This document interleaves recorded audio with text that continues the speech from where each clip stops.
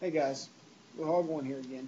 I put a video out a little while ago about my new Yugo AK, and realized real quick that the lighting was extremely dark. It was very hard to see, everything like that. So I thought for this video I would go ahead and get into a different place and go ahead and shoot this video again. First of all, this weapon is loaded. I don't keep a weapon in my home. It's not loaded. The simple fact that I don't have children around, first of all. Second of all, there's no point in having a weapon in a home to be used for defense if it has no ammunition in it. What good does that do? This is the Yugoslavian, and I'll read to you exactly what it says. Zastava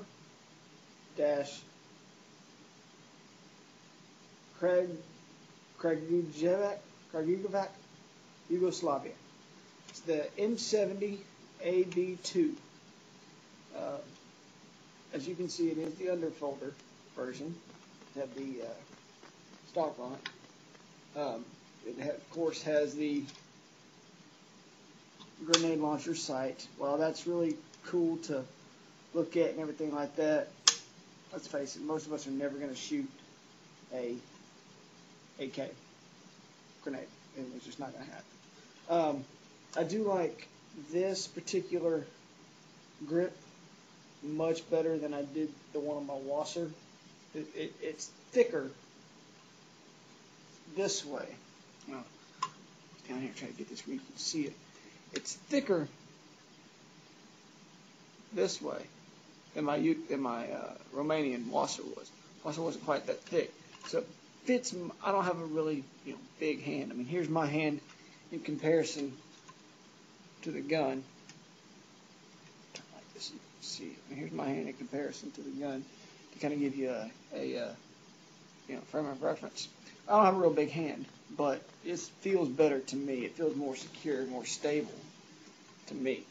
One thing I like about the Yugo is have the magazine dimples on it. It holds your magazine very well.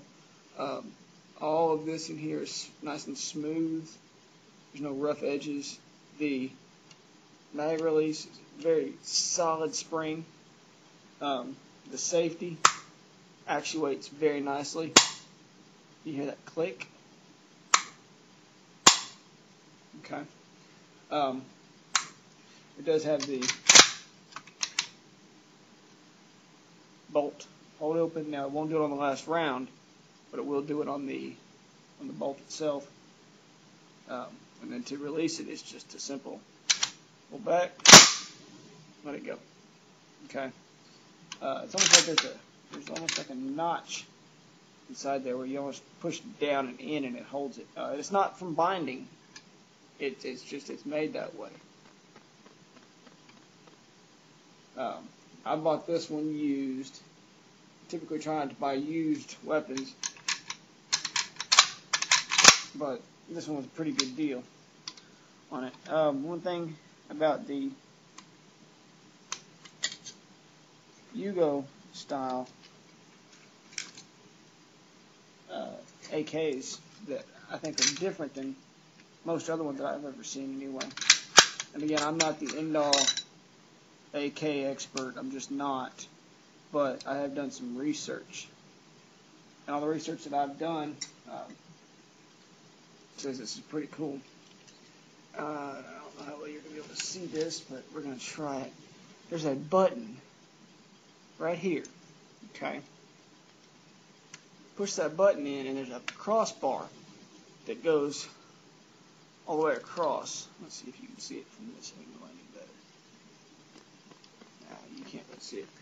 But there's a crossbar that goes all the way across right here. And what that does, I put my piston back in. Okay. Take my spring spring back in. Okay, what that does, that holds my piston, or my spring, excuse me, from going all the way. Okay, what I do, I take it, push it down, and it goes in. Okay, now, obviously, you can see that before the dust cover goes on. If I'm not mistaken, and I'm still kind of new to this whole thing here, but if I'm not mistaken,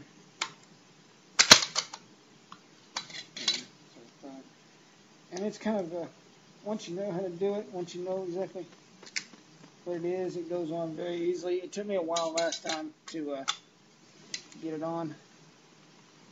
Of course, with me talking, it's not going to work nearly as well. There you go. Problem solved. So all you do is you put your dust cover on with the pin with your spring. Put your dust cover on. Your spring will be out. You push the button, locks the dust cover on there. Another thing, this has the 1.5 millimeter thickness on the receiver.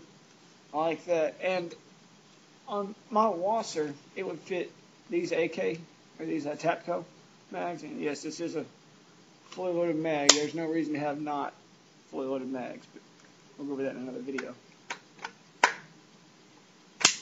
Fits this one just fine. Okay, there's a little bit of wobble back and forth. That's the mag, not the gun. Okay, there's no wobble up and down. There's a little bit side to side, but that's the mag, not the weapon. I have here a steel mag. Okay, there's very little wobble left and right. There's actually more up and down wobble on this mag than there is on the Tapco mag. Okay, and then I have a Palm Circle 10 mag. It goes in. There's just a little bit of up and down, and a little bit of, actually there's very little left and right, but there is a little bit up and down. So all the mags, I'm not too worried about them. They all seem to work very well. To me, this weapon on my shoulder feels better than anything else that I've ever put on my shoulder. And another thing that I do like about the Yugos is, flip that up, supposedly you have glow-in-the-dark night sights. Supposedly. No, I doubt seriously that these are filled anymore. But if you buy a new one, it will probably last you for a while until you can, get your other night sights put on. Now I'm running this one completely stock right now. No mods, nothing like that on it. No mods, nothing like that on it. That'll come at a later point in time. My feelings about the AK, and you may not agree, and that's fine. But my feelings about the AK, if a 10-year-old child in West Africa can pick this thing up, pop a mag in it, work the slide, and go to town, why would I want a bunch of stuff on here? It's going to slow me down from doing that. Okay? If I want, and I may eventually put a front rail on here. I may eventually just put a front rail on here. And I may possibly put an EOTech on it. I'm thinking about it. I haven't decided yet. If I do, that'll be the only thing that I'll run on here, other than a spring buffer inside here. Mr. Lock and Load had a video a while back that had that spring buffer on there, and I really like that. And I will be wrapping the underfolder stock, some paracord, so when I bring it up, I don't have that chunk of metal digging in. And actually, I shoot this weapon, shoot the AK left-handed, but either way, that way I don't have it digging into my chin. You can see here. Okay. And this, it's not too bad, but it definitely helps to have something soft and cushiony there to rest it on. So anyway, that's my very quick overview of the Yugo M70 AB2. So I'm probably going to leave the other video up for a little while just because I'm kind of in the mood to make videos. And I want to get them all out there. But thanks for watching. If you have any questions, please let me know. I look forward to learning more from everybody that knows a whole lot more about them than I do. Thanks.